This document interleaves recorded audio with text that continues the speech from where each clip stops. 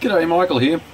I have a situation in a walk-in wardrobe that I'm basically installing tomorrow, and it needs hanging rod to be mounted on an end wall which is at a 45-degree angle to where the hanging rod is going to be mounted. And so what I've done, I can't buy anything like this, so I've designed something up and I've 3D printed it. I'll show you a finished article. So here you can see the finished article.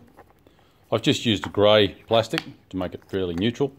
The hanging rod that gets mounted is going to be aluminium, anodised aluminium. I'll grab a section of that. Now this is the shape of the extrusion. It's a polished anodised aluminium piece. And this is the finished article. So you can see the angle there. And it all nicely fits together.